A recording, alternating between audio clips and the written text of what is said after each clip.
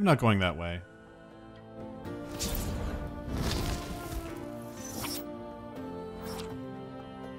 Sunless Sea is an exploration and survival RPG, with a side of cannibalism. The game is set in the Fallen London universe. It's a browser game that's been going since 2009, but you don't need to have played it to enjoy Sunless Sea, so let's get right into it. Before you even hit the title screen, you get this tidbit. Explore, take risks, your first captain will probably die. This is reminding me of Darkwood. Within the first few moments of starting a new game, I realized it was going to be more intricate than that. There's a lot to read in the beginning, but I'll give you a quick rundown on it. Let's start with the premise. You play as a Z captain. Not C captain, Z captain. You and your sailors are sailing on the Untersee. The Untersee is an underground ocean in a region called the Neth. The Neth is huge, big enough to have climates, big enough to have entire cities inside of it, including, of course, Fallen London. You may be wondering why London is underground. Well, the game says that bats took it down there. Now that's an aerobatic wonder. The Neth has problems like supernatural weather, gigantic sea monsters, and the literal plains of hell. But that won't stop the British Empire from trying to get some trade routes down there. Factions inside the Neth and on the surface are wrestling for control of it. You can help one faction reign supreme or ignore it completely. Sunless Sea is an incredibly open game with a lot of ways to win, but even more ways to lose. An early problem is the game being so open that it's easy to feel overwhelmed. First, you choose a background. This will give a bonus to a starting skill, choose which officer character you start with, and also change some minor story events later on. If you want, you can hold off on this choice, or use it as a challenge mode. After that, you choose an ambition, which is your victory condition for the game. Not all of them are listed here because some surprise options can pop up. Finally, you choose all the cosmetic stuff and you're good to go. Not all the ambitions will have a straightforward narrative, and your first assignment will usually be moving a passenger somewhere. I followed the beginning assignments as closely as I could, making stops along the way, but then I realized that I didn't know what was going on. A Memory of Distant Shores is a story, I got that, but then there are Z stories, and secrets, and news, and tales of terror, extraordinary implications, or interesting snippets that use the same icon as recent news. There's more, but you get the idea. It seemed like a lot of the early narrative assumed the player had background knowledge in the setting, so I had to check something. The browser game. I mean, it's free, what have I got to lose? Never mind, I remember now. I forgot how bad Skyrim looked before that remaster. Well, after playing it on and off for a few days, it is very similarly structured to Sunless Sea. There's a lot of places to go, lots to do, and it uses a lot of the same resources. The way the story is presented is also nearly the exact same thing. It only gives you pieces. I know I said in the beginning of the video you don't need to play this to understand Sunless Sea, but I should tell you why. I saw a lot of user reviews saying that you would have to play Fallen London to understand this game. That doesn't sound outrageous. There are plenty of games inside of a series where if you pick it up and you don't know anything about the backstory, you're going to be lost. I know that eventually Fallen London fills in a lot more about the setting, but for what it is, I think you'd be alright just playing Sunless Sea. You might not have every detail filled out about the backstory, but as far as coherence goes, the main game was fine for me. I've been playing this daily for a while and it didn't fill in too much. So it's not a requirement. And even though I keep getting these awful opportunity cards, it's a pretty good time killer. In fact, it wouldn't make sense if this had a big block of information to give you. This is a browser game that you play for maybe a few minutes a day. Compared to the free content on offer here, Sunless Sea gives you a lot more information and storylines to work with. One big thing that shocked me was this one quest where you had an option to give an item to your Sunless Sea captain. It was just a box, and it said you could go to the main menu of your game and download it. I figured it'd be some extra money or some goodies. Well, I was right, but they make you work for it. If you don't take the money up front, it sends you on an entire new storyline. It is a journey to open this cross-promotional box. It was a fun surprise, and also a perfect example of how Sunless Sea gives you a lot more than the Fallen London early game. It'll be a long while before you start to put some things together, and it's intentional. You've been thrown into a world where what was once otherworldly is now normal. It's a style of game we don't get that much nowadays. It started to remind me of Planescape Torment, but with less reading. There's still a lot of reading, but boy is it hard to top Planescape. There's still that pile of resources, but we'll come back to it. For now I want to focus on the things that will take up most of your attention. The ones most important to survival are right in the top left. The first bar is your fuel supply. The number represents the number of barrels of fuel you have on board. Moving faster or having more powerful engines will deplete fuel more quickly. Having your ship's light on will also eat more fuel, so why not keep it off all the time? Well, that's where terror comes in. The Neth is dark. It's also full of situations that make the Shackleton expeditions look like a river cruise. Story events can raise terror, but so can being in fog or in dark places without a light. You're near constantly gaining terror while at Z. The color wheel indicates how fast terror is going, with orange being slow, red being fast, and green meaning it's going down for a while. The only way to completely reduce your terror is by shore leave or certain events. So finding a light can reduce your terror indicator, but not your whole terror level. Higher terror levels lead to more negative events like nightmares or crew abandoning the ship. If it gets really bad, they might attempt a mutiny, which could be an instant game over. This means taking a spooky shortcut can end up with some homicidal sleepwalkers later on. The number of crew you have is also a resource. Having crew to spare is good since, due to the nature of the Neth, a lot of them aren't going to make it.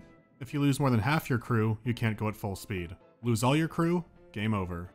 So you want a lot of crew, but then there's the food supplies. Big crews eat big. The battle between fuel and supplies will be your greatest struggle. Each takes up a slot and earlier ships won't have much space for it. Bigger ships have that space, but they weigh more and have more crew, so both the fuel and the supplies will go faster. It's a never-ending balancing act, and eventually, one will lose. If you're out of fuel, maybe you can burn some supplies, or you can sacrifice some crew members to the Dark Gods, or they'll get angry and strike people down. There's a dangerous pirate ship firing on me from behind, so I'll use a full engine power ability to give myself a lot more speed at the cost of burning more fuel. But then those damn child slaves let it get too hot. The engines catch on fire, I fail the skill check, and it explodes, hurting the ship and losing more crew. This isn't happening in a big scary area, it's happening in your commute to trade wine. There are so many things out there that want you dead, but you have to make it all happen. Balance your materials, don't go insane, and make money. People who told me about this game made comparisons to FTL. I understand now. Both are about managing a ship and its resources in a very hazardous environment. The thing is, FTL is very linear in how it progresses. You're always outrunning an enemy fleet. You're always moving from system to system, and it's balanced around that. You always end the game fighting the rebel flagship. Sunless Sea, on the other hand, is completely open. You can play at your own pace, and there are multiple endings to choose from. If you don't want to fight a bad man, you can gun the engines and try to evade him. You can cut your lights and hide before the enemy notices you. You can try and back out of their detection range. Oh god, please back up. You can play as a traitor and beat the game without firing a shot, so how do you balance around all these options? Once again, this is a big early game issue. This is where Sunless Sea all comes together, but not without its cracks. No matter what you decide to do, gathering port reports will be a big part of your income. Whenever you dock, you usually have an option to spy on the locals. It's easy to do in most locations, but others might require a skill check. The locals might be suspicious or the area is supernatural. When you turn them into the London Admiralty, you get some fuel and some money. You can get higher payouts for visiting more dangerous or exotic locations. Like the skill check you need for gathering some reports, sometimes turning in a report requires one as well. You might have to convince this man you saw talking fish out there. To find new areas, you can wander around blindly or go off tips, but you have some extra help. You can launch a bat to scout for ports outside of your line of sight. You click on your log to mark it on your map, open up your map, and then you'll see a little icon, and that's somewhere you can dock, but you don't know what's around it. When you discover new areas, you get fragments. Get enough fragments and you get a secret. In some locations, you'll find officers that you can recruit onto your crew. They give you flat skill bonuses, but by talking to one and spending a secret, you can upgrade a skill directly. So the more you explore and visit ports, the more skills you get, and the less you have to spend on fuel. It sounds like you should be able to snowball fairly quickly, but that's not how it works. You can find a trade route that gives you a few hundred per run, but a new ship is thousands. You might need to pay for damage you took, pay to reduce terror, pay to buy new supplies. Something as basic as buying a new weapon can be a huge risk and investment. You could buy a new engine to move faster, but then you burn up more fuel. After I upgraded my starter ship, I started to feel stuck. It's a mind trap I fell into because I didn't know the game enough yet. So I was sitting there thinking of two options. I could explore more, but unless I find something good, that means burning up the stuff I've collected already. You have one life. If you die, you lose it all. So do you explore, risking hours of progress, or grind a sure thing, and slowly get new equipment? How do I describe this?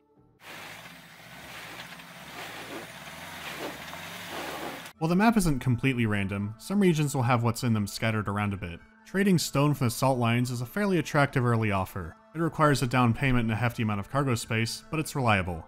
I have an awesome route in this game. It's quick, and the money per run feels worth it. But in this map, uh-oh, it's all the way down there. Now it's a hell trip. So do you have to cargo run early game? No, there are way better options, they're just cryptic. If you bring the Admiral port reports, eventually he'll offer you missions to retrieve strategic information. It's alright money, but what if you can make even more doing nearly the same thing? Well, if you know that you can use it in your inventory, you can combine it with a story resource I showed earlier. I was probably 20 hours into the game when I found this on accident. Not only does this pay more, but it gives you access to a spy network. It's a great feature and there's a lot you can do with it, but you wouldn't know about it if you're just moving rocks all day. If you stick with the game longer like I did, you learn ways to make money quickly in the beginning. I can see why so many people quit this game early, so the best advice I could give is to play smarter instead of playing repetitively. You need to master the economy. If you think that 20 echoes is a good price for fuel, then I think you need to go to hell. They've got a client state on the south side. The fuel prices there are very competitive. Get out and explore and find some deals. That's a clean burning hell, I tell you what. Obviously, your biggest problem is death. When you die, you can choose a legacy for your next character. There are several choices, but some like Correspondent are awful. Yeah, you keep the map, but then you don't get fragments for exploring parts of it you've seen anymore. Only 2 of them will give you your money. Half of it. Back to FTL, you can die, but unlock a ship first. You didn't disadvantage yourself for the next game. If you want to pass down stuff in Sunless Sea, you have to give up your valuables to do it. Instead of selling an expensive treasure, you make it into an heirloom and then send it down the line. You also need to write a will, but at least that's relatively cheap. If you want the captain before to mean much, you have to do so much prep work. Do you sell a treasure to have fun now, or put it into the next life so you're not miserable then? I really don't want to repeat the early game over and over, and if I sound irritated about this, I am. Nowadays, most popular roguelikes use story as a backdrop for the game. After all, if you're going to keep repeating the game, doing long story arcs would get boring and repetitive. Sunless Sea has a few events that will change around. Some might only have a percentage chance of spawning in your game. Ambitions will give you some unique storylines to follow for a main quest, but here's the problem. Compared to all the interesting things you could do with the story, how's the combat?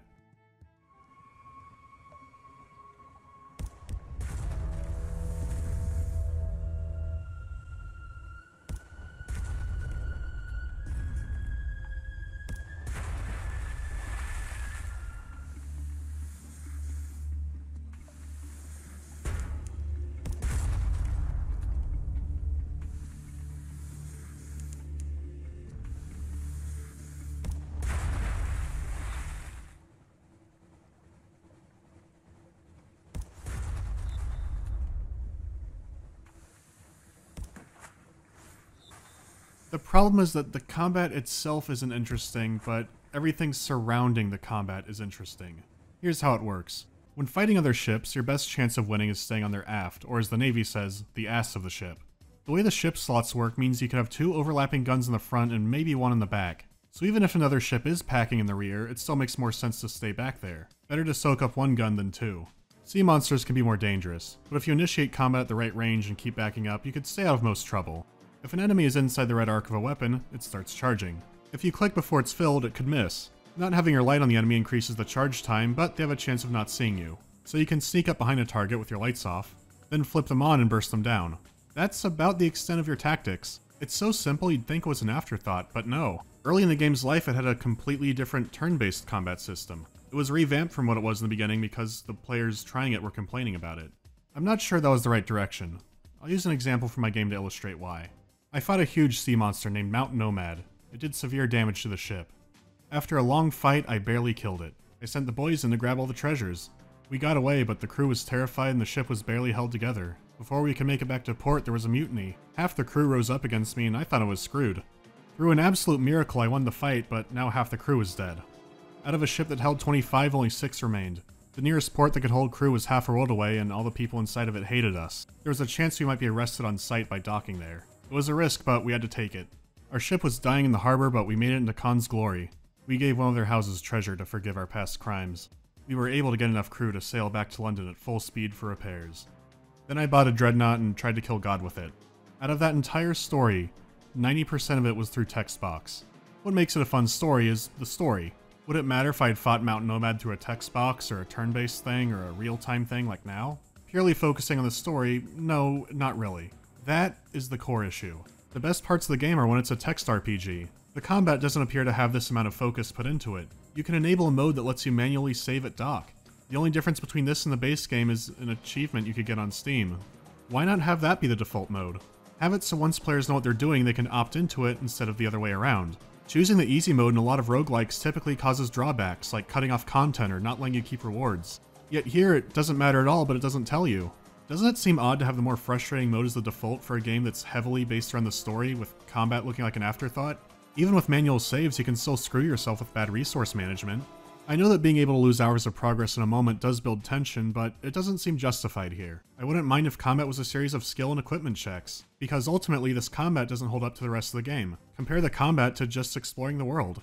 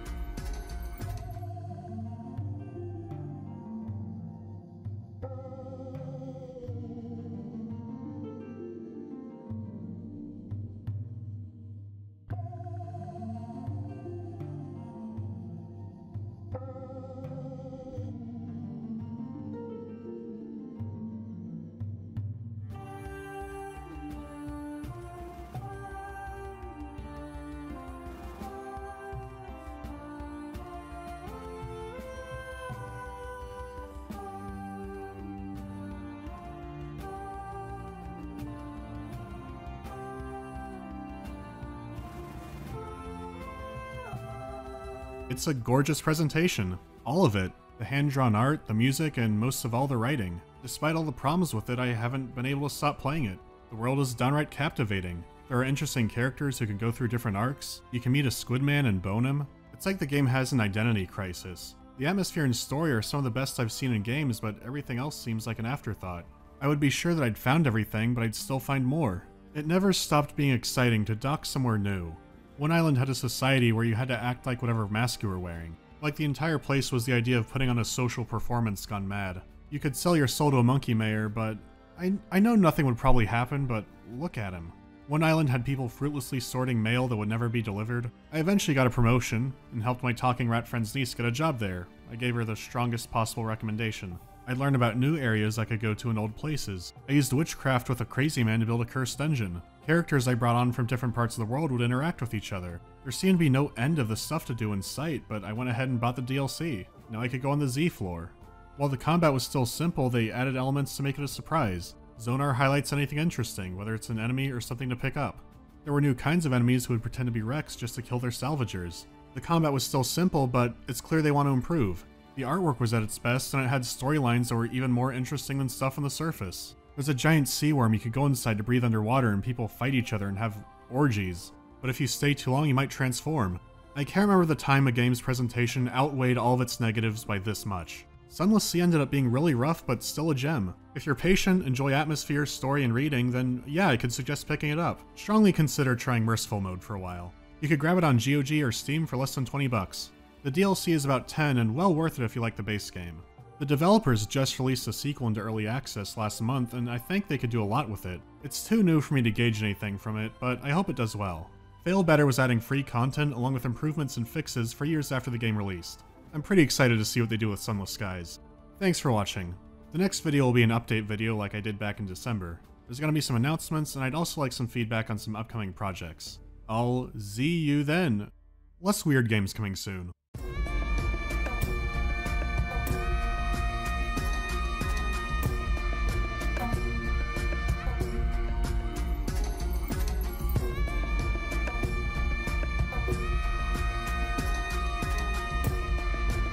Deep, dark fantasy.